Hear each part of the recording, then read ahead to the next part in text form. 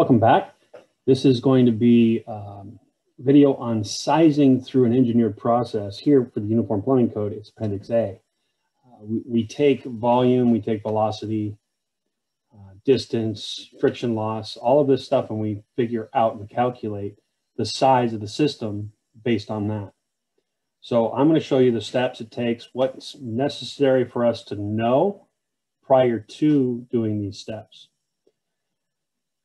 So this form that's being shown on the screen right now is one that I give the class in normal circumstances. Before sizing the main water supply from the meter to the building, and that's all we're going to do today, you can use this same method for sizing the branch lines inside the building. You can do all of it based on this method. But like I said, we're only going to be doing the water supply from the meter to the building today. These are the things that need to be known prior to starting. The minimum street pressure provided. So we always go off minimum street pressure.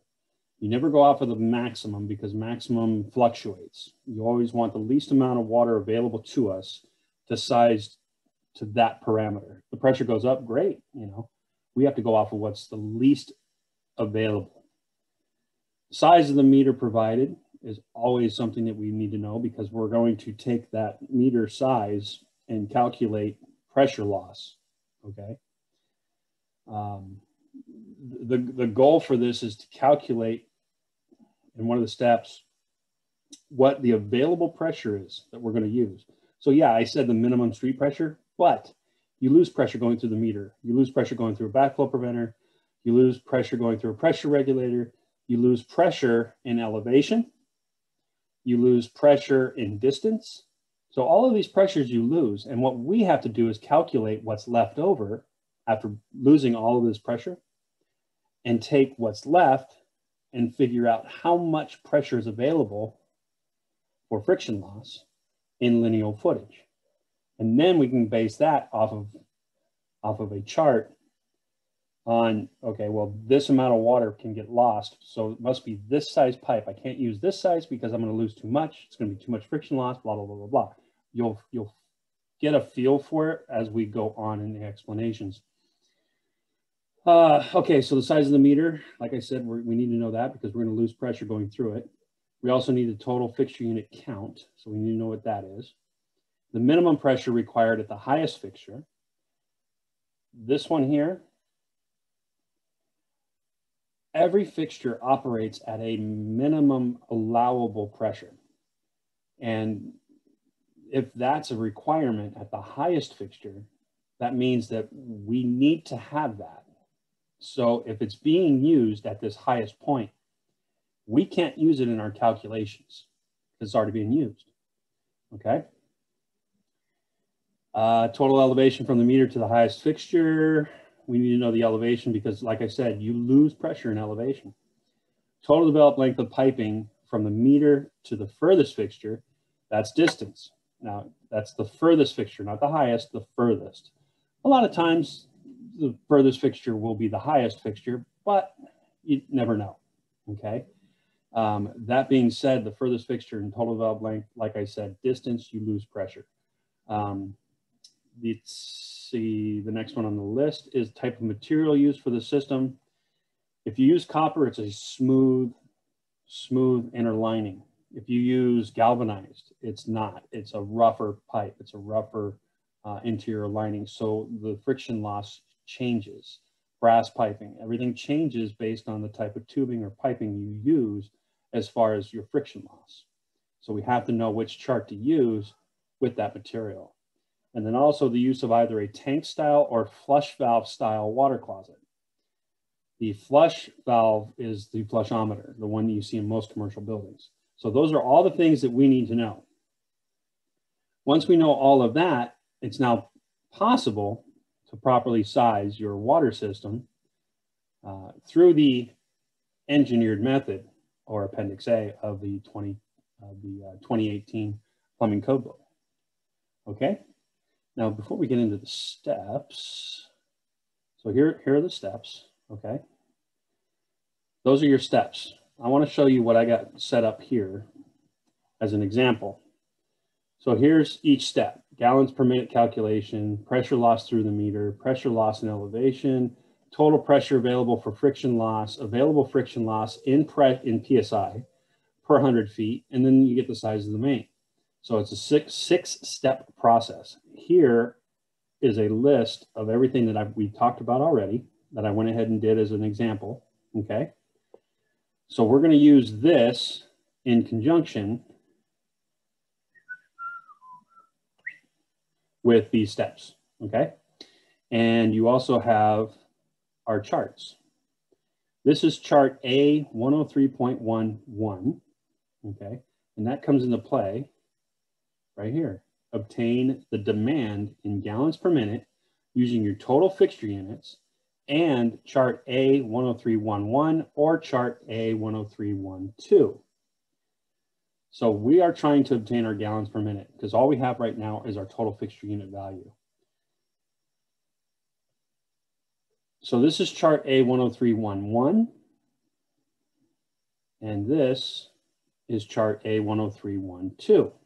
The difference between these two, here, let's do this. Okay, so the difference between these two is you have a fixture unit value, which is right here. Hold on 1 second. We'll just stick with this. We're fine. So we have a fixture unit value of up to 250. So fixture units are down here, right? So those are your fixture units. We can only go up to 250 fixture units on this. And you have two lines here, line 1 and line 2.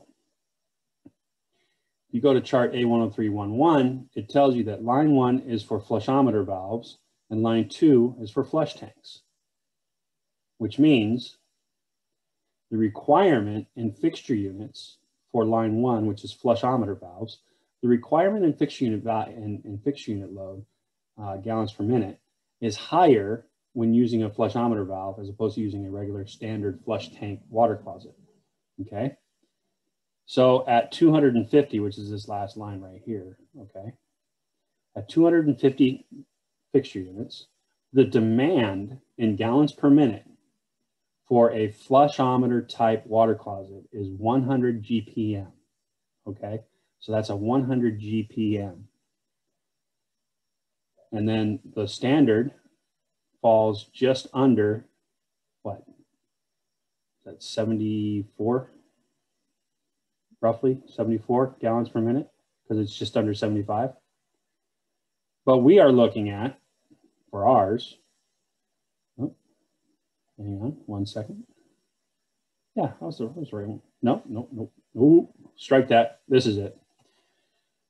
Got to use the right buttons here. Our total fixture unit count is 1,100. So we have 1,100 fixture units right there, right? So at 1,100 fixture units, that will give us, and right here, can't use that chart, so we're going to use chart A103.11. And at 1,100, right here, right? 12, 13, 14. See, each one of these is 50 fixture units, okay? So we come all the way up. Now you see how graph 1 and 2 have converged into the same, because once you get up past a certain amount of fixture units, the difference is so minimal, it doesn't matter. So here we have 220, because I believe this right across here is our intersection point. So at 1,100 fixture units, we come up and then we shoot all the way across. And we end up with 220.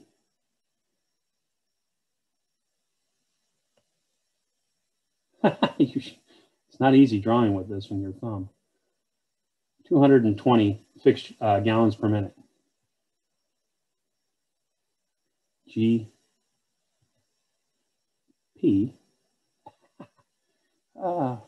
I'm having a blast. I'm having fun with this. Okay, 220 gallons per minute. Which means we go over to this, and our gallons per minute calculation right here, we're going to go ahead and write 220 GPM. So now that we know our gallons per minute, we're going to go back to our steps. So we've established this part right here, okay? Gallons per minute, total fixed unit value, blah, blah, blah, blah, blah. Now we're going to obtain our PSI loss or pressure loss through the meter using gallons per minute, which was found in step 1. And we're going to use chart A102.2. So we go back to our charts and we go up to chart A102.2. And we have our flow in gallons per minute of 220, which is roughly right about there. And we go straight up until we hit 4. So you see this right here, this line right here, that's your 4-inch meter. And that 4-inch meter goes all the way back to your pressure loss. So going through a 4-inch meter at 220 gallons per minute will yield 5 pounds of pressure loss. So we go over here and you have your pressure loss through the meter. We have a pressure loss of 5 PSI. You guys with me so far? Hopefully. Now keep in mind, remember, this is a video, so you can always go back and double check and check, you know, figure out, okay, how did he get gallons per minute? How did he get his pressure loss through the meter? You can always do that. That's what it's for. Now we have pressure loss and elevation. So let's go check out the steps for that. Now we take our pressure loss and elevation. This is how we obtain it. Let's see, multiply the distance or the elevation distance by 0.43. Every foot in elevation, you lose a 0.43 PSI. You don't lose 0.5 like we learned in chapter 6. It's 0.43. That is the actual, that's the realistic number, okay? So we want to get as close as possible. We want to be exact with this because, again, it is an engineering method. And engineers are very precise. They have to be. So we take our elevation loss, which is, what is it? Elevation from the meter to the highest fixture, 54 feet. So we have 54 feet. Okay. So we're going to take our 54. Might as well do it here on this piece of paper here. So we take our 54. We're going to multiply it by 0.43. Okay. This page is going to have a lot of calculations on it, especially with these over here. So 54 times 0.43, that's going to be 12 and 16 and 16 and 21. So that's going to be 2, 2, 3, 2. 23.22 PSI. So we're losing 23.22 pounds of pressure. Just in elevation alone, we're losing that much. Okay. Step 4 says total pressure available for friction loss. So how do we figure that one out? Well, let's see what we got. We want to go to this one. Nope. We want to go to this one. There we go. Step 4, obtain your total available PSI for friction loss by doing the following. Subtract steps 2, 3, and the pressure required at the highest fixture, which was provided, okay? And you subtract that from your minimum available PSI at the street. So we're going to take steps 2, steps 3, and the PSI required at the highest fixture. We're going to subtract that from our minimum available pressure. All of that was given here. So we have a minimum street pressure of 64 PSI. We're going to subtract 5 PSI, 23.22 PSI, and your minimum pressure required at the highest fixture, which is 15 PSI. So we're going to take this and this, okay? And we're also going to subtract these two over here. So let's just do this. Let's add 5 and 23 is what, 28? So we got 28.22, and we're going to add 15 to that. So we'll add 15. And that's what, 8 and 5 is 13. So that's 3, that's 4. So I have a total of 43.22 that I'm going to be subtracting. The 28.22 is this and this added together. So this plus this is 28.22. Okay. And then we add that up and we get that, and then we have our 64. And we're going to subtract 43.22. This is going to give us what? What is that? 80, 78. And that's going to be a 0. And that is going to be what? 6 minus 4 is 2. So a 20.78 PSI. That is our total pressure, which is available for friction loss. So we're going to put 20.78. The reason why this here is what we have available is because, like I said, and this is just a review here, we are losing pressure and elevation. So that 64 PSI that's coming from the street, well, 23.22 of it is pressure just to get up to that high point, okay? We are going to lose 15, okay, this 15 right here. We're going to lose that in the required pressure at that highest fixture. So this high pressure, this fixture right there, I need 15 pounds, okay? So I can't use that in my calculations of what I'm going to need for size, because it's already being used, okay? So that's being taken away. Plus, I'm losing 5 pounds through the meter. So, I mean, really, in all actuality, just past the meter, I'm not at 64 anymore. I'm at 59 PSI going into the building, okay? So this is what I have left available. This is how I'm going to size out the rest of my system based on this pressure, because in order for all of this to happen, I have to make sure there's enough here through friction loss, okay? So it's friction loss we're looking at now, okay? As the piping's going, as the water's going through the piping, it's losing pressure. If I lose more than this, I'm never going to make it up to here. And I'm never going to have that 15 pounds of pressure at that high point because I've lost everything through friction loss.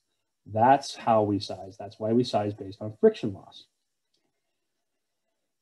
Let's move on to step 5. Available friction loss in pressure per 100 feet. Okay, so what we're doing is we're taking this and we're going to base it on every 100 feet.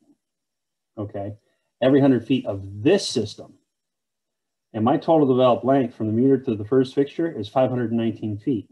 So what I have to do is figure out how much this pressure is going to be per foot of our system.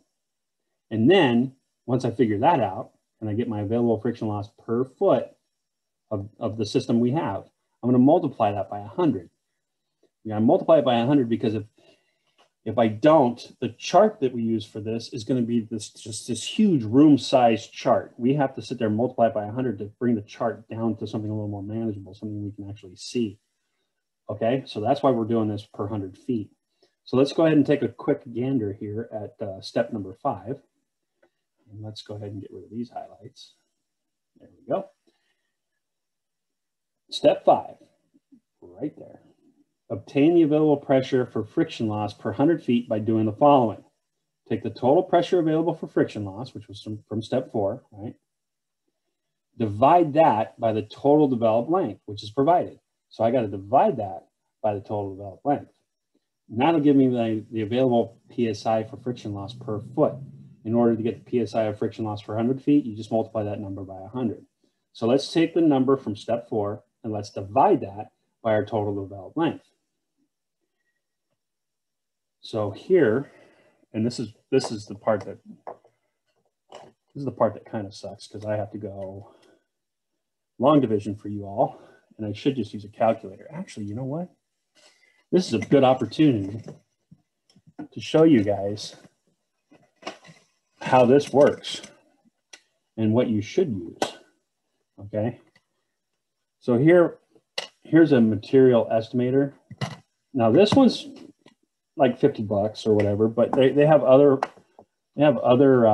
calculators that are $20. They're a little bit less detailed than this. So, but the cool thing about this is you can do your feet and inches, right? Let's just say, as an example, 5 feet 4.5. See, 5 foot 4.5 inches.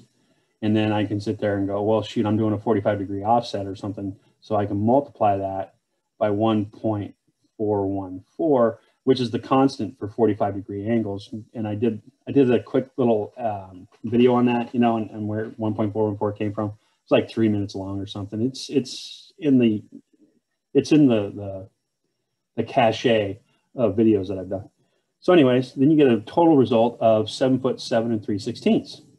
So this thing does distance. It does all kinds of stuff. It's a really cool calculator. I highly recommend that you get one of these material estimators or any kind of construction calculator. If you don't have it on here, you can always get one on your phone. They have the app for this, and it's fantastic.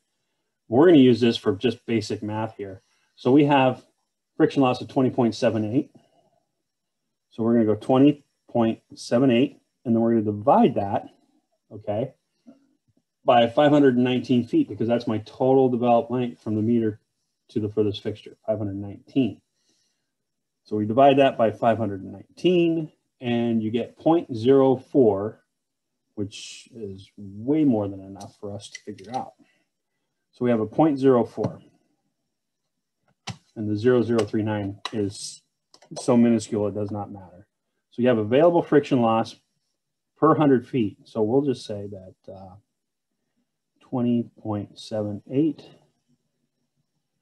divided by 519 is equal to 0.04. Now we're doing it every 100 feet because we took this, we divided it by 519. So every single one of those 519 feet, I can lose 0.04 PSI in friction loss, okay? But I want it every 100 feet, so I take this and I multiply it by 100, and you end up with 4. So we can lose available friction loss 4 PSI, okay? Now, we're ready to go ahead and size the main line. This is the one where everybody takes a look at this chart and just absolutely loses it. And they go, oh my God, this chart's freaking insane. It's not really that bad. It's actually pretty easy once you get the understanding on what you're looking at. Let's do this. Where can we go? Here we go. Oh, wait, I can actually do that. Zoom out a little bit, a little more. That should be good. First off, we're using chart A105.11 because we are using copper. See, type of material, copper, right? So that's what we're doing. Now, take a look at this, velocity.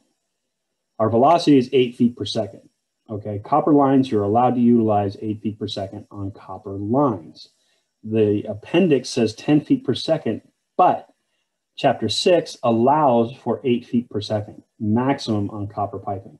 So it's 8 feet per second. That's what we're going off of. That's what we're going to use because this and this are synonymous with each other. Has to be done, can't be done any more than that. You can obviously lower your velocity from 8 feet per second. You can drop it down to 6 feet per second. And I'll show you what happens when you do something like that. This chart will explain a lot. So we have gallons per minute of what? What was our gallons per minute? Step 1 up here, 220 gallons per minute, step 1. So back to the chart, 220 puts us roughly right there. Okay, close enough, right? It's good for 220.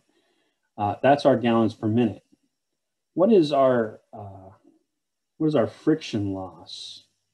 Our friction loss is 4. okay? So this chart, the two sides are the easy part. Everybody understands that this is what it is. This is your friction loss every 100 feet, 4 pounds of pressure. And then everybody can take a look at this and go, okay, my gallons per minute is 220, right? Now, keep in mind, this is 220 gallons per minute because I have 1,100 fixture units. It's a large building, okay? This is like a commercial building. This, let's see if I can make this line as straight as possible.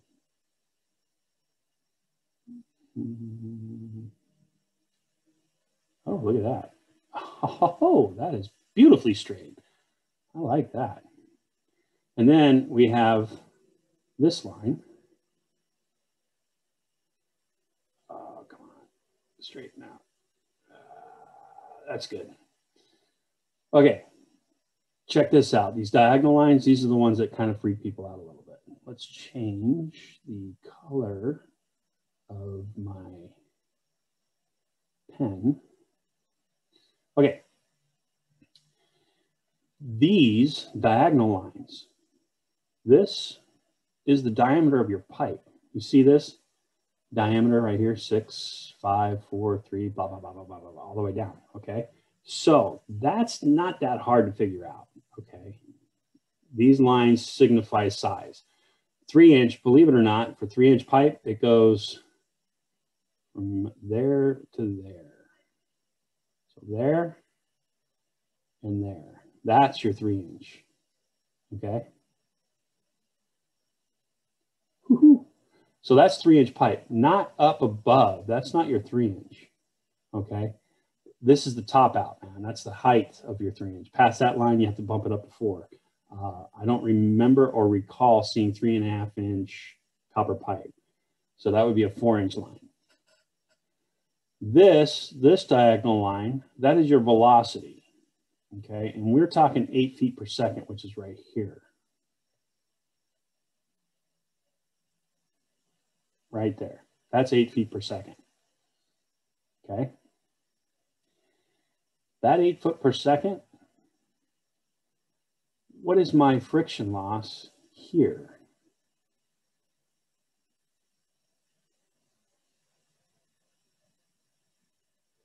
A little over 2. But what's my friction loss availability for 100 feet? I have 4, okay? So I can lose 4 PSI every 100 feet. But at 8 feet per second and 220 gallons per minute, I'm only losing a little over 2 PSI, which means this is going to work out great. Now, if that red line was way over here, yeah, it isn't going to cut it. We're going to have to make some changes. We're going to have to do some kind of shifting in order for it to work. So if this is here, it falls above this 3-inch line. So therefore, and it falls below that 4-inch line, right? This is the 4-inch line, right there. So if this is my 4-inch line, this is my 3-inch line, obviously everything in between here is going to be 4-inch. So that means the main line going into this building at 8 feet per second with a street pressure of, what was it, 64 PSI, velocity 8 feet per second, 1,100 fixture units or 220 gallons per minute, total distance of what, 519. That means my main line is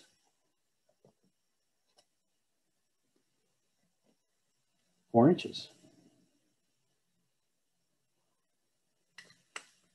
So it's a 4-inch main line.